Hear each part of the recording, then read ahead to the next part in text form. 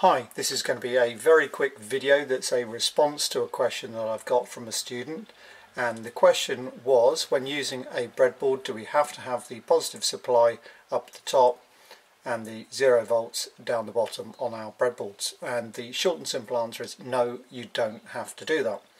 However, my advice is that if you can keep your breadboard layout as similar to the original circuit diagram, then that's going to help you both in laying out the circuit and also identifying problems with the circuit. Now, I've just drawn the most simple circuit here, and I'm sure you're aware that that is the positive side of the battery and that's the negative. So this is the positive rail, and that in this case will be the 0 volt. We could call that 0 volt anyway.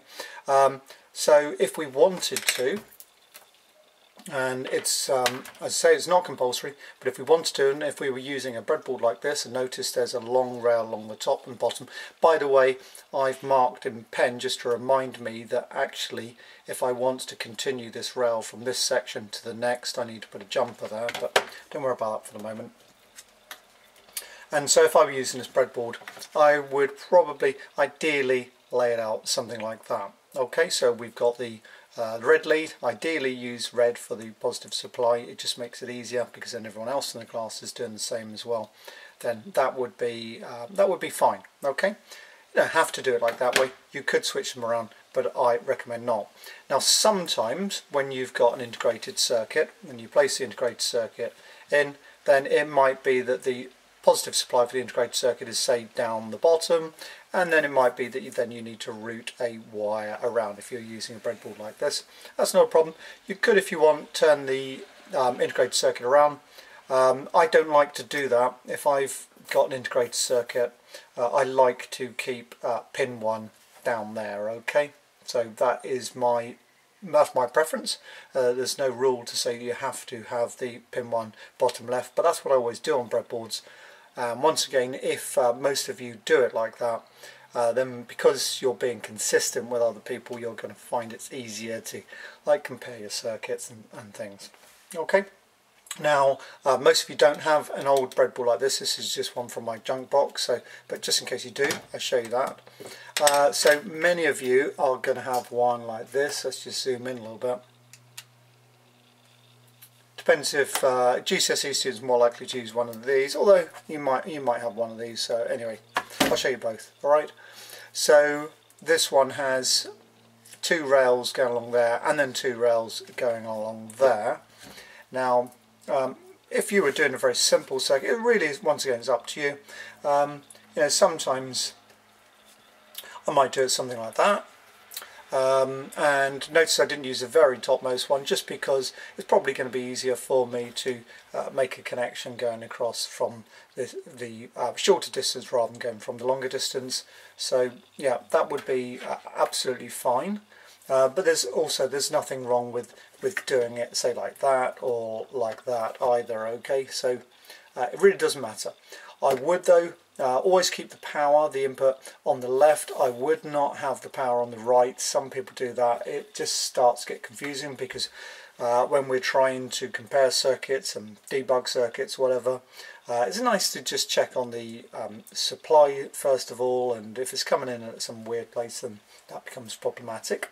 There are exceptions. I'll maybe show you another example in a bit. But you don't have to do it like that. You'll see that this one, rather than having 2 separate pins, it's a connector with a 2-pin connector. So I'm going to plug that in like that.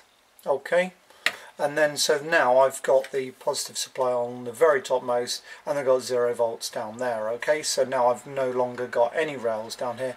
It might be that you can actually use the breadboard like that, but you know, there's no reason to stop you. Now, it'd be nice. I've just got grey here, just because that's what I just got on the desk. But it'd be nice if you if you're setting this up black, and then also use black and red, and have a red jumper. But there, I've got my 0 volts down the very bottom there, and then unfortunately I've now got black. So actually, that's just, you probably find it a bit difficult to see the difference between black and grey.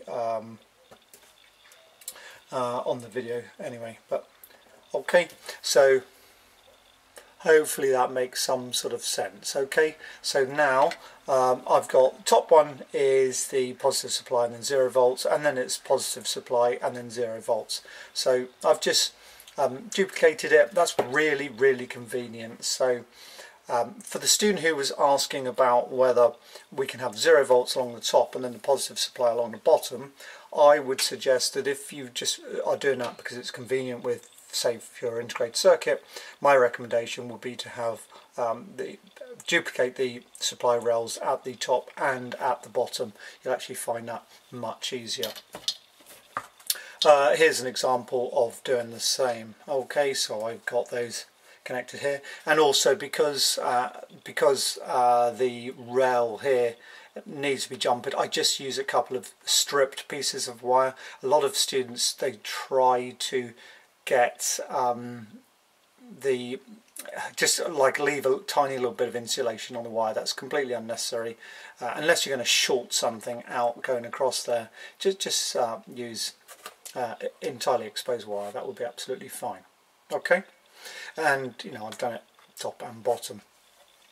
So hopefully that sort of answered a few questions. So just to recap, ideally, yes, if you can, try to set up the power rails with the power going along the top and the bottom of the breadboard, with the positive supply on the top, because that's, you know, the positive there and then 0 volts down there.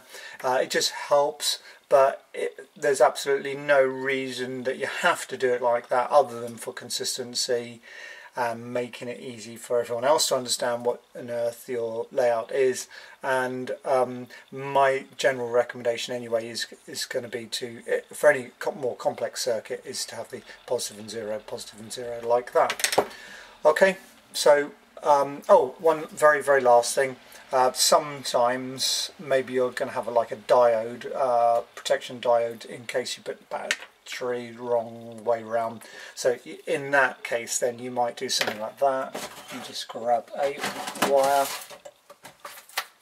and then you'll then probably take these 0 volts like that, and take that's 0 volts, and then you'll have your diode going from the basically from where the red lead goes into, going up to the top there. So you know, that's what a lot of people do. There's no rule to say you have to do it like that. And of course, if you're an A-level or in fact GCSE projects, you can't use these long jumper wires for the final circuit. If you do, you'll lose points. Just remember that. I'm only showing you these jumper wires just because it's quick. Yeah, and it's just easy, isn't it? Okay, that's it for the video. A little bit longer than I thought, but I hope that answers most questions.